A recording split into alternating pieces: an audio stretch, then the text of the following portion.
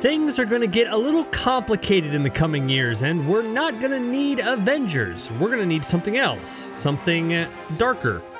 Contessa Valentina Allegra de Fontaine is on a familiar mission, making dramatic entrances after some superheroes' rough rollout, and making vague future plans with other shady-powered people. We can only guess who she recruited from the Black Widow movie. With Fury in space, who else is on De Fontaine's list? If the team she's recruiting for is the Dark Avengers, then we have a scouting report for her in the upcoming MCU movies. Let's get started.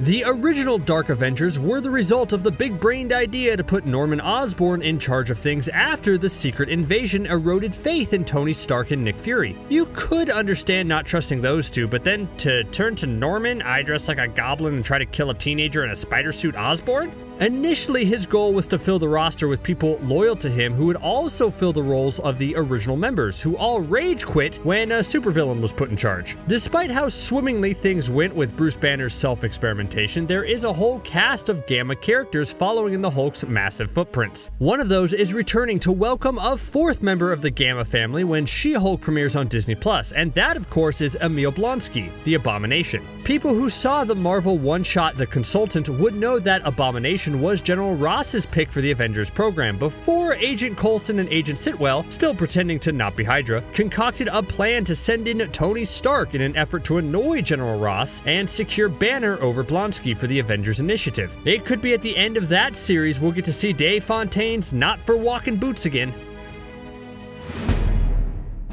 Iron Patriot is another character, sort of, that's already been introduced, sort of. Tony Stark was nothing if not a tinkerer, and he created dozens of variations of his flying armored suits. While he seemed pretty determined to keep that armored suit life to himself, it was only a matter of time before those around him started taking joyrides in older models. Most notably, of course, is his old pal Rhodey. In the comics, Rhodey takes over Iron Man duties while Tony deals with his demon in the bottle, and when the cool exec with the Heart of Steel returns, Rhodey eventually gets his own ordnance-heavy War Machine suit. In the MCU, War Machine came about after a very condensed Demon in the Bottle sequence, and Rhodey flew off with a Mark II suit, and at first had Justin Hammer provide the ordnance upgrade. During his journey as the US Air Force approved power suit guy, his suit got the patriotic upgrade known as Iron Patriot, which is another moniker that Rhodey has used, but not before Norman Osborn used it first in a failed attempt at a rebrand. Norman Osborn sporting around in the old Iron Patriot suit might just be the catalyst or after effect of Rhodey trying to rein in rogue Stark tech in the upcoming Armor Wars. We've all become accustomed to the idea of a friendly neighborhood Spider-Man, the kid with the red and blue suit and a banter-based coping mechanism. This is a far cry from most people's reactions to spiders in general, where if they see a spider climb into the vent on their car, they're likely to pull to the side of the road, light the car on fire, and walk away with Thanos on a farm levels of accomplishment. But that's because no matter if he comes in Tobey Maguire, Andrew Garfield, or Tom Holland, Spider-Man comes in adorable. Not so for the being that the Mochi people of Peru worshipped as a spider god. Apeac was pure nightmare fuel with the arachnid body and a Gorgon snake hair head. After an inevitable escape, Osborn decided to start a new Dark Avengers band and gave Apeac a potion that made him a biped, but he still had 2 extra sets of arms. Should the next Spider-Man movie introduce the idea of spider totems, one of those totems introduced might be Apeac.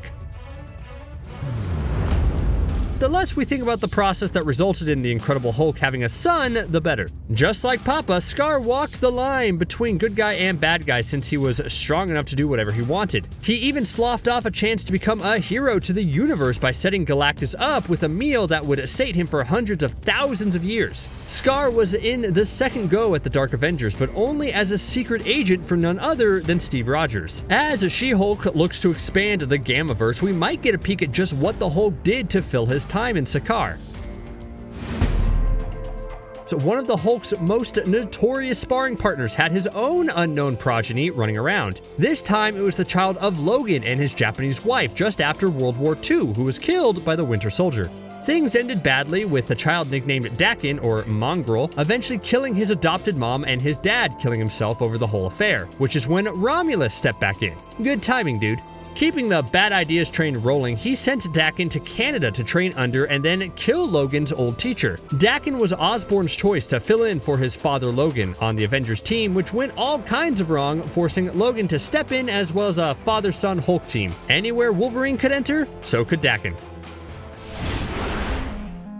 The big news of the week has been the casting announcement for the upcoming Thor: Love and Thunder, with Russell Crowe taking on the role of Zeus. Can't have a god butcher if there aren't gods to butcher. While this opens the door for a member of the Greek pantheon that has had a heavy role in the MCU, namely Hercules, it does also give Norman Osborn another group of gods to pull from when he needs to replace Thor on his Shadow team.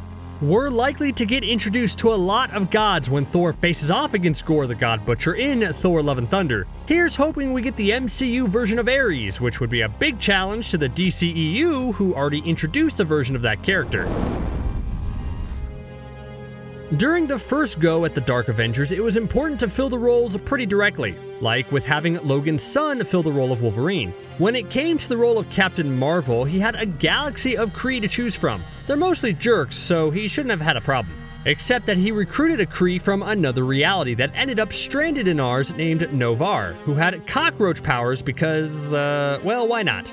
The second outing for Captain Marvel will include a newly powered Monica Rambeau, whose time as Captain Marvel predates Carol Danvers, and Doctor Strange will be chasing down a broken multiverse in his second movie, and Spider-Man's third. Plenty of opportunity for the Kree that can do some of the things a cockroach can. Mostly it just made him a Kree super soldier. Even Kree chased that Steve Rogers magic.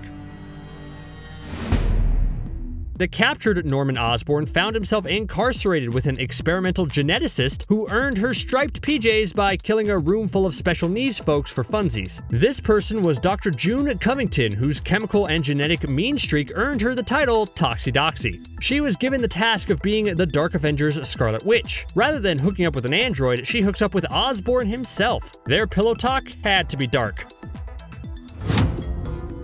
There was a lot to forget in the Daredevil motion picture. It was a valiant attempt at bringing the Man Without Fear to live action, but ultimately it just didn't hit. One of the things lost in there was Colin Farrell's wild-eyed Bullseye, who helped set up one of Daredevil's most complicated and heartfelt stories with the assassin Elektra. The man who just can't seem to miss was recruited to be the Dark Avengers version of the Avenger who just can't seem to miss, Hawkeye. Charlie Cox, Daredevil from the Netflix series, was seen on the set of Spider-Man 3, which also contains a multiverse of actors in other roles. Bullseye could easily slip under the radar in the confusion.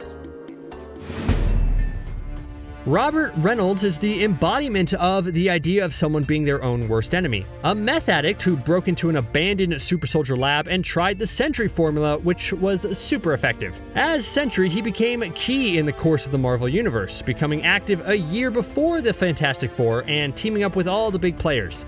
Of course, no one remembers any of that because the creation of Sentry also led to the invention of the Void, who would burn the world down just to kill the Sentry. So Reed Richards erased all memory of the Sentry from everyone, even Robert. It didn't hold, and while he was remembering, Osborn bonded with Sentry over mental health struggles and convinced him that the Void wasn't real, and offered to help out Sentry if he joined his new Dark Avengers team.